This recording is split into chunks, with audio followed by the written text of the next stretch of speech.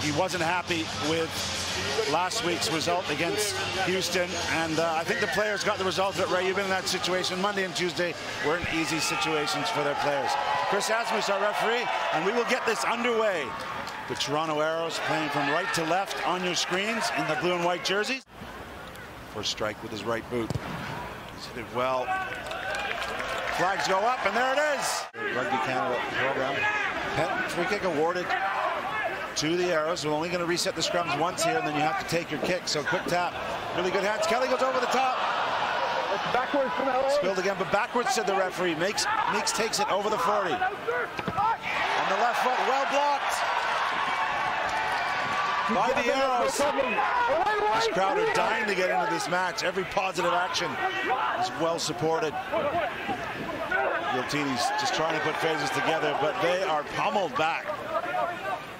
And again, another block kick with a bounce for the captain.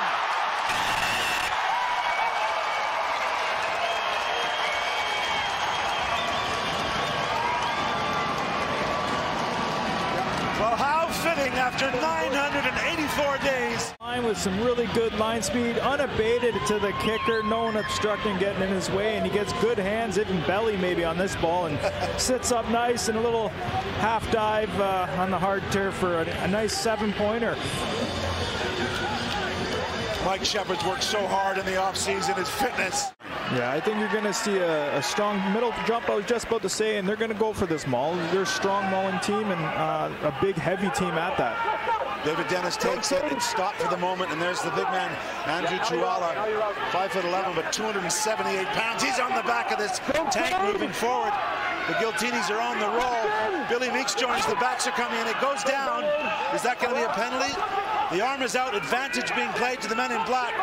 Tuala has another go for the line. And finally it opens up. Quick pick. I think it may be Angus Cottrell.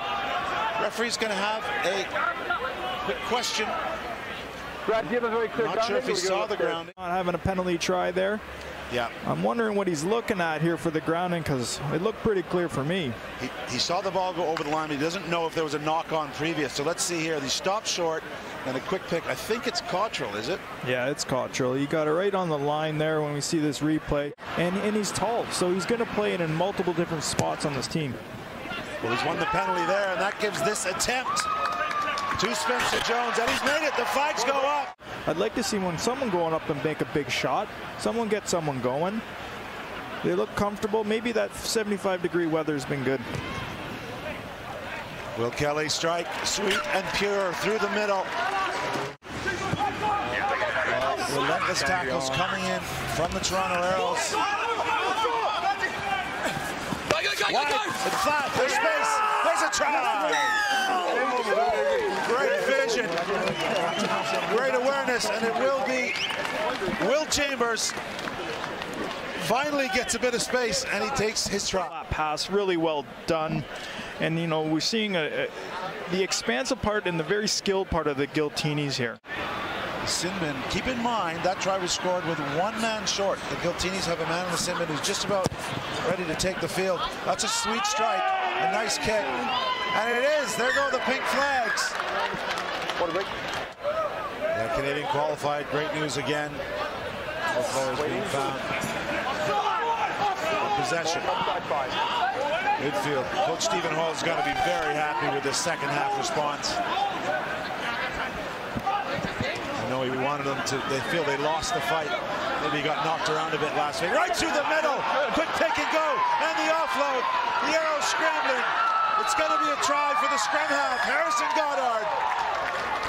The Giltinis onslaught continues here. I think it was Duguid who got that front foot, but you see Corey Thomas head up, sees space in front of him, injects it, really good carry, offload, and then when you get that guy the ball, he is a class finisher.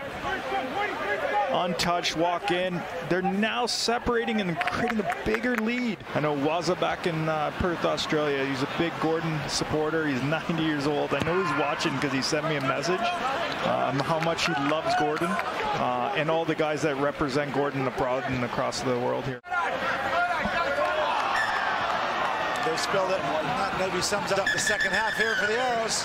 And that will do it. The champions of MLR have won this one 31 points to 16 over the Toronto Arrows.